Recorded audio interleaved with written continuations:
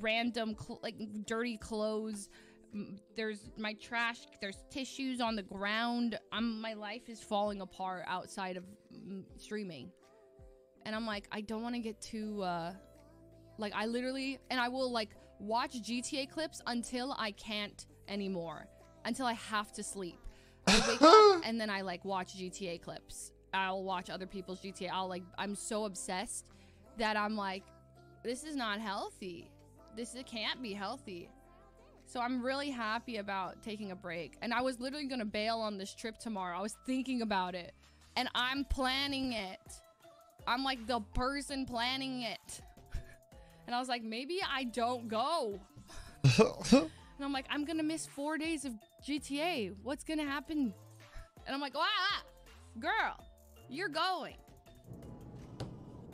Yeah. I don't think it's just GTA, to be honest. I mean, for her, it might be, but like, I think streaming is just like that for everybody that streams a lot.